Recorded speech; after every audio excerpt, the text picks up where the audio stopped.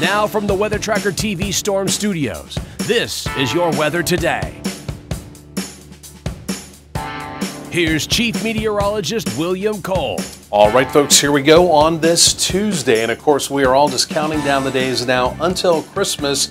And in fact, it's less than a week away. Of course, some folks are going to be traveling. Other folks trying to get those last minute Christmas items, a little last minute Christmas shopping, weather factoring into all of that. And the weather forecast today, Tuesday, tomorrow, Wednesday, still looking good. But again, Thursday into the weekend, as we've been talking about, still looks pretty variable with that opportunity of rain and storms. But the timeline on the rain and storms with the newest data coming in today is changing. So this is important new information I will be passing along over the next few minutes and, of course, through the hour as well.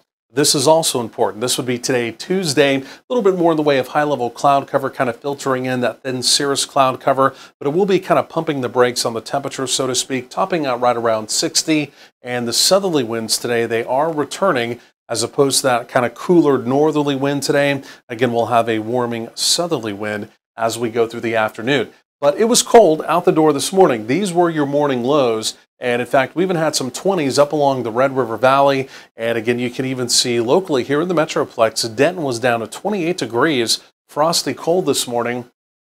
And in fact, even McKinney up in Collin County, flirting with the freezing mark as well. Elsewhere in Tarrant and Dallas County, generally mid-upper 30s. So again, cold out the door, turning again cool as we go through the afternoon. So radar quiet in North Texas, in the southern plains. Simply put, as we go through the day today, not a lot going on in our neck of the woods. If you are going to be traveling nationally off to the northeast, another day, an opportunity of some windswept snow showers there. Nowhere near as impactful with weather up in the northeast today. Obviously, they had rain, they had flooding, they had severe weather, snow, all of the above yesterday, but again, still a little bit of active weather. Otherwise, most of the nation quiet outside of the west coast. You can see rain, even a little bit of thunder on the west coast. And as it turns out, that is our next weather maker making landfall out there, again, bringing them the active weather. But eventually by Thursday into the weekend, it will be bringing us in North Texas active weather as well. You can see the area of counterclockwise spin, really two pieces of energy here. They're going to get intertwined as we talked about yesterday. And again, really two pieces of those will be coming out as we go through, again, Thursday and then into the weekend, giving us at least two decent opportunities of rain and storms. But the timeline on this has changed overnight. You can see the storm still out across parts of Southern California. I'm skipping ahead now to Thursday, and you can see as we go through Thursday late, an opportunity of some rain, some scattered showery activity around, and it clears out mostly now as we go through Friday. I think Friday afternoon turns out okay.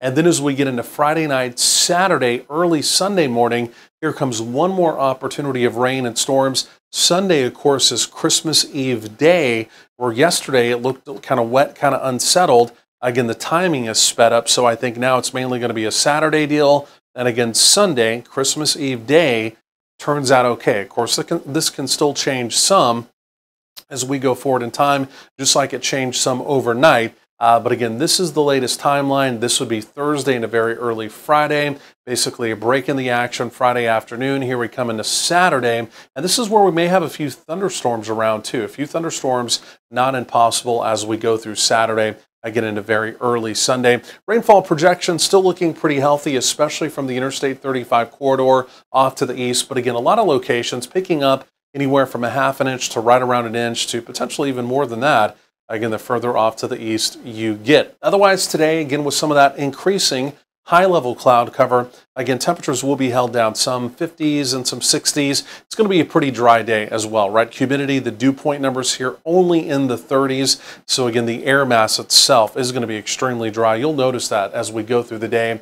And if you're making any kind of evening plans, if you have to do some last-minute shopping, we're dry. Again, temperatures through the 50s, so kind of a chilly evening. And then chilly overnight, not quite as cold as last night with some of that cloud cover lingering through the overnight. A lot of us in the 40s. And then we'll do more in the way of mid-upper 60s for tomorrow. A few locations tomorrow may even be flirting with that 70-degree mark. So it's a warming trend over the next couple of days. There's that opportunity of rain Thursday, late Thursday, ending Friday, and the next opportunity of rain and storms Saturday, ending early Sunday morning. And there's your Christmas day really looking good.